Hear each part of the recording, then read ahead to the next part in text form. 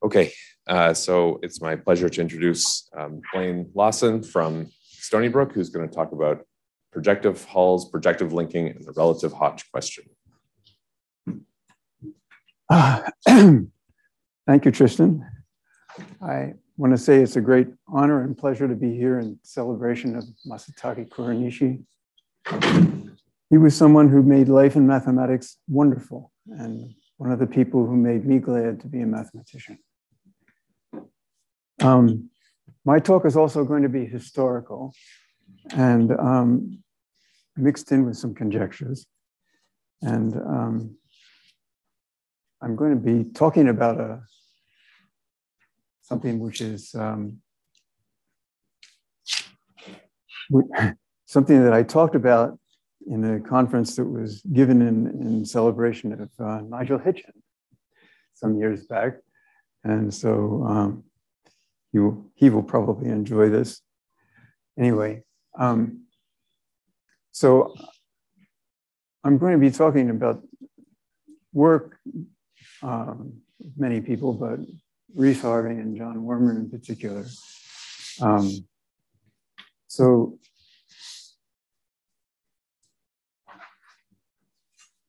Right. So the first part is going to be polynomial hulls and Wermer's theorem. So given a compact set in Cn, the polynomial hull is simply the set of points in Cn where the maximum principle is still obeyed. In other words, this is very fast. In other words, it's a set of points Z for which this inequality holds for all polynomials P. Okay. Now, Wermer's theorem proved in 1958 was that if you have a compact, connected, embedded, and real analytic curve in Cn, then the polynomial hull of gamma is a one-dimensional complex analytic subvariety of the complement with finite area, and the boundary of this variety is a set of components of gamma, and there's actually complete boundary regularity. Now, this was a bombshell at the time, and it engendered a lot of work by a lot of very talented mathematicians. Stoltenberg, Halsey Royden, Eric Bishop, Herb Alexander among them. And so it turns out that gamma does not need to be real analytic. It could be C infinity, it could be CK, it could in fact be a rectifiable curve. It is not necessary for gamma to be connected. It could have many components and so forth and so on. And so it also is work. It was also related to some classical work of Israel Gelfand. So if you consider a Banach algebra, which is of course a Banach space, which is also an algebra satisfying this criterion, this inequality, then turns out that there exists a compact Hausdorff space, K, I'll call it K sub A, and an embedding of A into the continuous functions on K sub A as a closed subalgebra under the sup norm. Okay, so this is called a transformation, a Gelfand transformation, and so that this Banach algebra is actually the algebra of continuous functions on some compact space. Now, the points of Ka turn out to be just multiplicative linear functionals, and were the same thing as maximal ideals. And so you can think of K sub A as the Gelfand spectrum of A. Of course, this very much preceded Grothendieck's spectrum of a ring.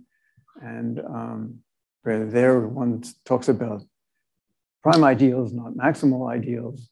So the prime ideals are sort of points of higher dimension. Right? Now, what I'm interested in is the following. Suppose you have a compact subset of Cn then you can define an algebra on that compact subset by taking the polynomials, restricting them to K, and closing them up under the sup norm. And that gives you a Banach algebra. And it turns out that the Gelfand spectrum of that algebra isn't just K, it's the polynomial hull of K. I mean, it's naturally isomorphic to the polynomial hull of K. Okay. All right. So the enticing fact of all this was that when K is a curve, then there's analytic structure in the polynomial hull minus K, complex analytic structure. It was very unexpected at the time. Okay, now I want to make a brief aside, and that is that one of the big differences between complex analysis in one and several dimensions is the notion of a hull. Okay, and now you could, when you want to define the hulls, the polynomial hull, as I just did, you could have substituted for the polynomials the entire functions, and actually you could also use the plurisubharmonic functions defined globally, and you get the same hull. Now, when you do it using plurisubharmonic functions, that's enticing because it turns out that using plurisubharmonic functions, you can in a very natural way extend the notion of hulls to calibrated geometries in Rn, and actually to general nonlinear PDEs. And a lot of what one knows in first case carries over. Let me just give you an example. If you take the nonlinear differential equation, which is the real homogeneous Monge-Ampere equation, the determinant of the Hessian is 0, then the hulls that you get in Rn for a compact set are just the usual convex hull. And this leads to a potential theory that is essentially convex analysis. Okay, so now what I want to discuss today is something called the projective hulls. So I want to start with a compact subset of complex projective space of dimension n. And then the projective hull is simply the set of points in Pn for which there exists a constant C sub x bigger than or equal to 1, such that this inequality is satisfied for all holomorphic sections of the deep power of the hyperplane bundle and for all D. So for every section of the dth power, you have this inequality. And if that holds for all D, then your point is in the projective hull. Now, this is independent of the choice of metric, one that's straightforward to see. And if you don't like this particular, well, and there's another way of looking at this if you like. If K is actually contained in Cn, which is construed to be Pn minus the hyperplane of infinity, then the points in the projective hull intersect with this Cn are points for which there exists, again, a constant C depending on x, such that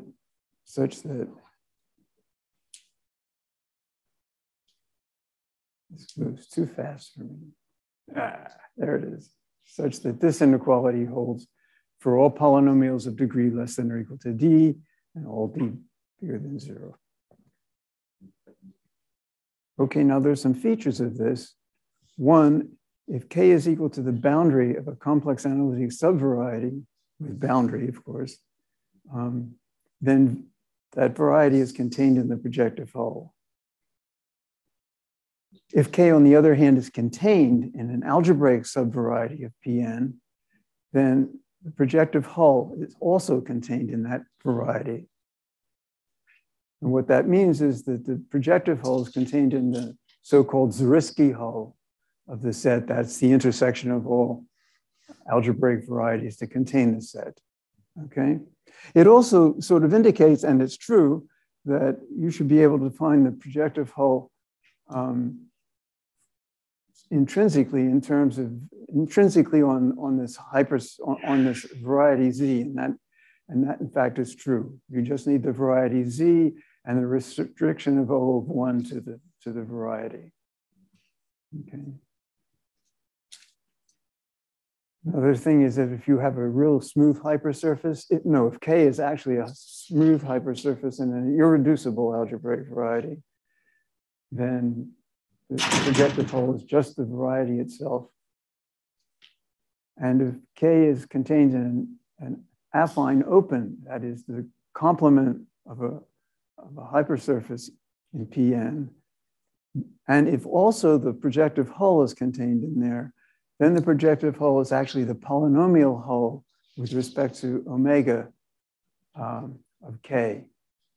That is, this complement of a variety can be embedded into a larger Cn, and you take the polynomial hull. You just use the regular functions on the affine variety. Okay, so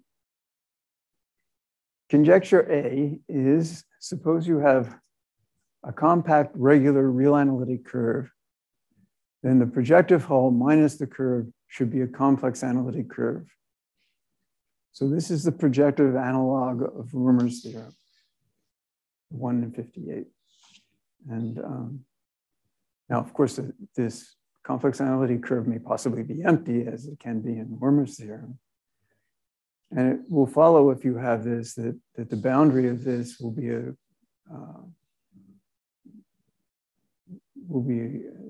a certain number of components of gamma. Now, there's a point that you start thinking about this, that you might hope that each component of the projective hull minus the curve could be found to lie in some affine subvariety. In other words, it lies in the complement of some hypersurface. And then one could use Wermer's theorem with some sophistication. And it turns out this is not true. So there was a theorem of Bruno Fabre, which uses Max Rosenick's Jacobians of singular curves, which is, I think, a PhD thesis written by Max Rosenick here at Harvard, Zariski.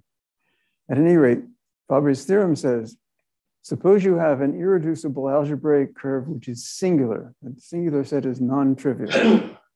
Then there exists an open set in this curve with smooth boundary such that U meets every divisor in Pn. So it's not contained in any affine open. So it's the problem's a little more complicated than one might think.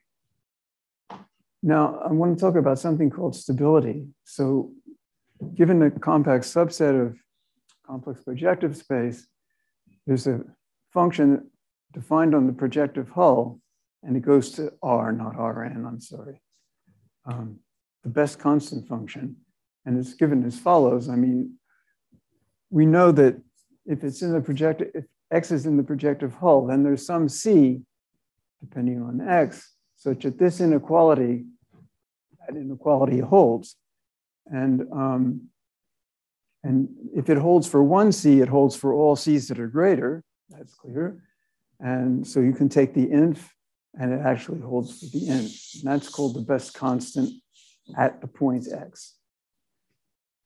Now, definition is that K is stable if this best constant function is bounded above. It's bounded above. And so Reese Harvey, John Wermer, and I were able to show that conjecture A holds if gamma is stable.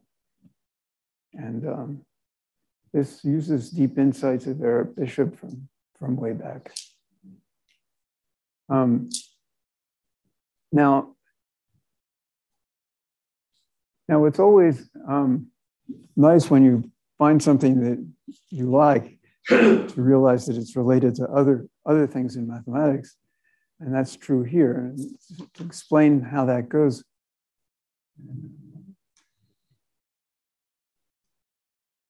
Oh, sorry, I wanted to do this first. Yes, so the projective hull is also related to a projective version of the Gelfand transform. So I want to now look at graded Banach algebra.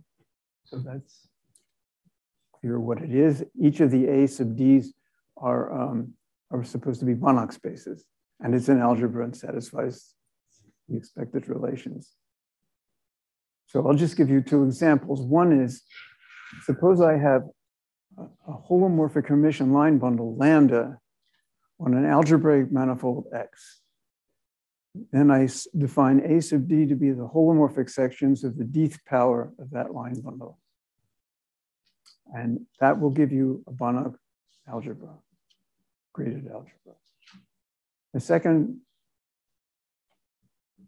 example is take a Hermitian line bundle on a compact Hausdorff space and look at the continuous sections of the dth power of that line bundle. And then the direct sum of these gives you again a Banach, graded Banach algebra. And when X equals K equals a point, the Banach algebra is just the polynomial algebra in one variable. Okay. So what's true is that given a Banach graded algebra, there exists a topological space K sub A, which has a natural line bundle lambda, and there's a natural embedding of this Banach algebra, graded Banach algebra into example 2. Okay, the K is this space that comes up. So K sub A star is the sort of homogeneous spectrum of A star, and this is in modern algebraic geometry, Grothendieck's proj of a graded ring, right? It's very much like that.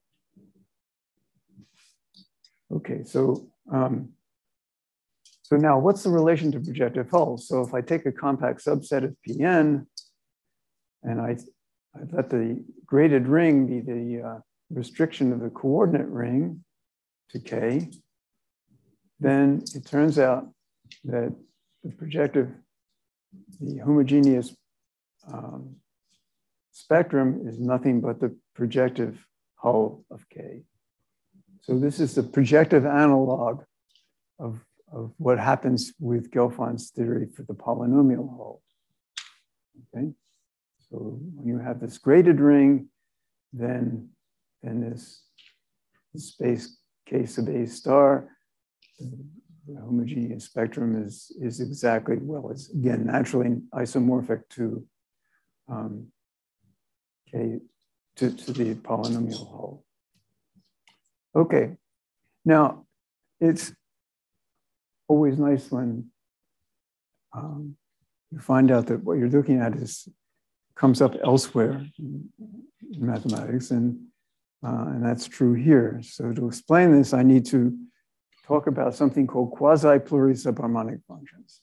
It's a terrible name. So I want to start with a compact Kähler manifold, X, Kähler form omega. Then a function is said to be quasi-plurisubharmonic. If it's upper semi-continuous, it's allowed to have a value minus infinity, and it satisfies this inequality.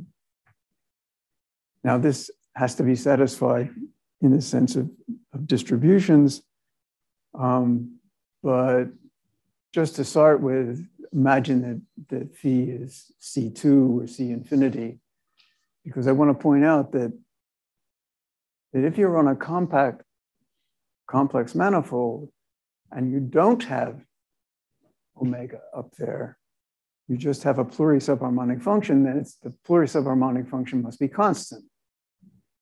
But if you change it by requiring that DDC of phi plus the omega plus the Kähler form is positive, then there are lots of them. And so the potential theory that you know in Cn carries over. Okay. Now, you can also talk about this locally without talking about DDC. Locally, the Kähler form has a DDC potential. And this simply says that if you take phi plus the potential for the Kähler form locally, then that sum, when restricted to a holomorphic curve, is always subharmonic. And we don't use derivatives, right? Subharmonic is something that makes sense on a curve by being sub the harmonic functions. Right? Okay. Now, given a compact set and a point not in it, you can define this function. Namely, you take the soup of all the plurisubharmonic functions on X, evaluated at the point little x, satisfy the inequality that they're less than or equal to 0 on K. Okay, so Vincent Gege and Ahmed Zeriahi proved that if X is equal to Pn, then this function lambda sub K is the log of the best constant function, C sub K. So the two functions are, if you're not on the projective hull, then both functions are equal to plus infinity. But on the projective hull, CK is e to the lambda K. So you can use either one. Now, Gege and Zeriahi proved many important things about lambda K relating to capacities and so forth. And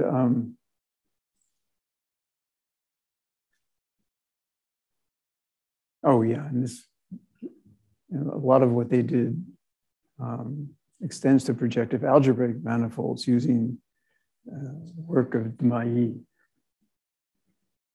But one of the things that came out of this is the following, and that is, in the affine case, Wermer's theorem started with real analyticity, but it wasn't necessary. However, in the projective case, real analyticity is necessary. If you have so it turns out from work of Gege and Zeriahi and examples of Diedrich Fornes and Levenberg, Martin, and Pileski, that there exists a regular C infinity closed curve gamma in C2, viewed as a subset of P2 in the usual way, such that the polynomial hull of this curve is a complex analytic curve with boundary gamma, but the projective hull is all of P2. All of P2. And what that means is that this conjecture 1 doesn't work for C infinity curves. It doesn't work. Okay, now there are some analytic theorems which I will go through that are useful in looking at these things. So the first one says, for a compact set in Pn, the following are equivalent.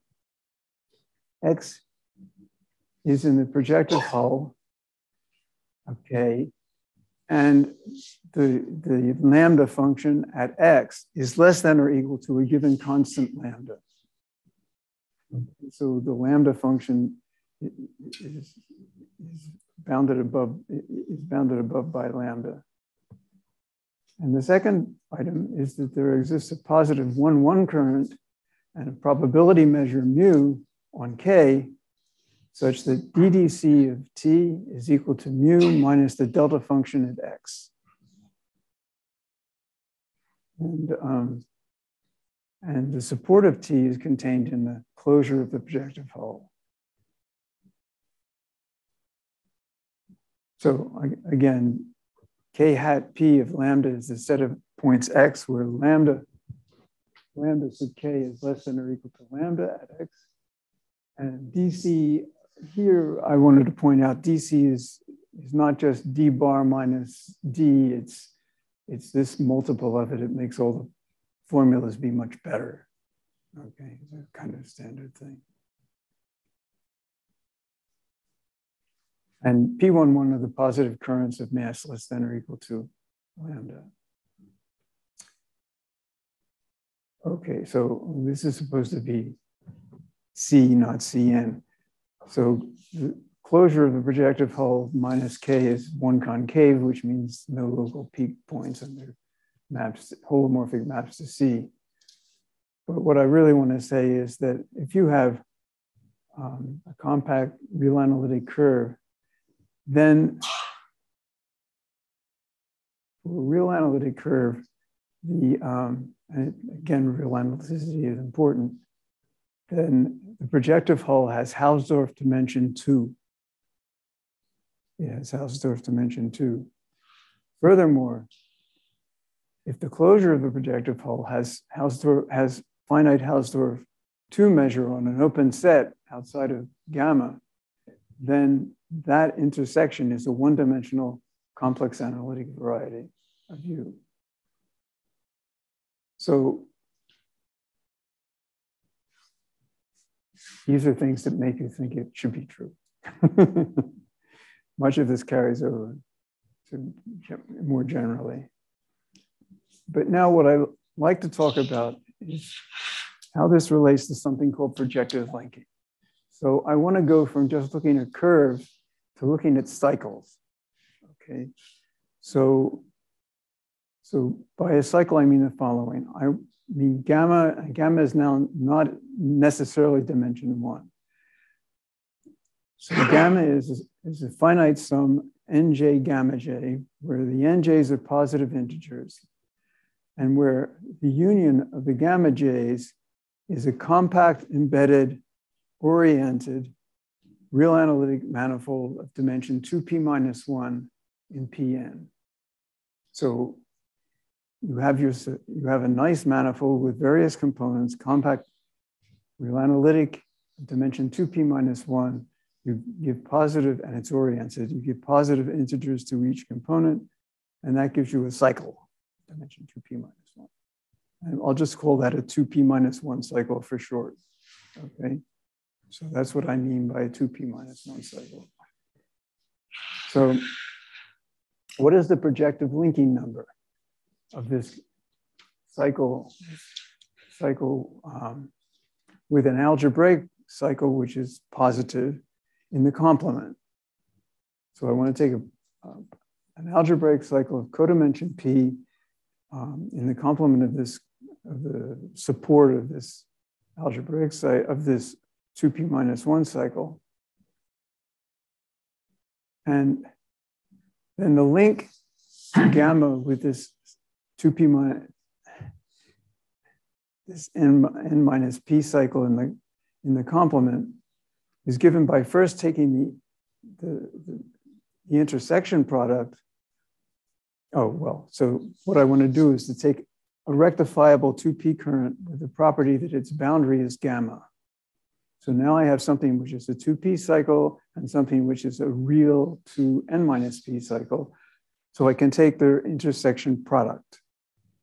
Okay, and then I want to subtract off the degree of z times the integral of the pth power of the Kähler form over n. And there's something called the reduced projective linking number, which is just gotten by dividing by p factorial times the degree of z. And now I want to claim that this number is independent of the choice of this rectifiable 2p current with boundary gamma. In particular, if I have a second one, n prime, then by subtracting that, the definition, the first definition, one from the other, you get this equation. And I'll come back to that in a minute. I want this equation to be 0, but I get the left-hand side of this equation. So what do I mean by the intersection pairing? Well, it's a product of the 2p relative homology, Pn modulo the support of this cycle, across the 2n minus p homology, Pn minus the cycle into Z, and it's simply given by the intersection of cycles. I have something here with boundary on gamma, and I have something here which has no boundary and is complementary bended. Now, by intersection of cycles, I mean you can actually just use transversality theory, and in many cases that works. On the other hand, under Alexander duality, which I forgot to change this.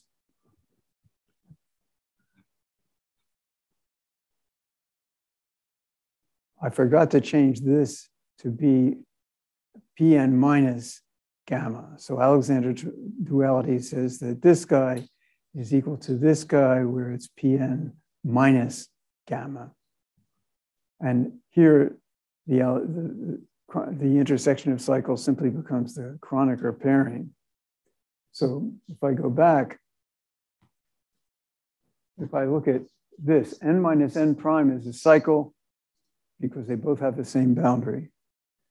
Okay, so I have a cycle of dimension 2p and a cycle of real dimension 2n minus p. I take their inner product in Pn. So all that is the degree of this cycle times the degree of that cycle.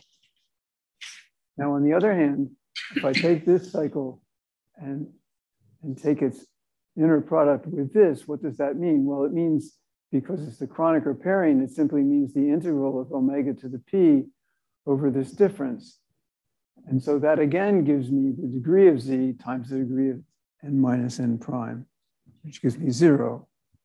So it really didn't matter. So this is well defined, basic point here. Okay, so now I haven't gotten to conjectures B, but let's assume it's true. And let's let gamma be a 2p minus 1 cycle, real analytic cycle of dimension, real dimension 2p minus 1. Then the following are equivalent. The first is the gamma is the boundary of a holomorphic P chain of mass less than or equal to a real number lambda. And the second is that the reduced linking number of gamma with Z is greater than or equal to minus lambda for all positive algebraic subvarieties Z of codimension P in the complement of gamma. Okay, so this is something that Reese and I have always liked a lot. Boundaries of holomorphic chains, and so here you have some. We actually worked in Stein manifolds, but here you have something in complex projective space, which is nice. I mean, it says that linking numbers with algebraic cycles in the complement not only gives you the fact that if it satisfies this condition, this boundedness condition, not only gives you that the cycle, the 2p minus 1 cycle, bounds a positive holomorphic P chain, but it actually gives you a bound on the mass. So what is conjecture B? Well, conjecture B is, suppose you have a one cycle on the complex projective plane, which satisfies 2 above. So the linking numbers are bounded below. Then gamma bounds a positive holomorphic 1 chain. Actually, you could just say then gamma is stable, and the rest will follow. Okay. So we're really assuming much more about the cycle here. I mean, first of all, its dimension is much higher. And And we're now saying something about the linking numbers being bounded. And we only really need to prove it for 1 cycles in P2. So, okay, now the same theorem holds in greater generality. So let's let X be a compact complex submanifold of dimension n, and let lambda be just a restriction of the hyperplane bundle with curvature omega. And suppose I have a 2p minus 1 cycle gamma on this, and I'm going to assume that it's 0 in homology. And then I can define the linking number in this way. I take any rectifiable current n with boundary gamma, and I take the intersection product minus L times the integral of n over omega p, where L is the homology class of this cycle. I'm assuming that this cycle has homology class L times omega p. I don't need them all. And then there's a reduced version of this, and essentially the same theorem holds. Okay, essentially the same theorem holds.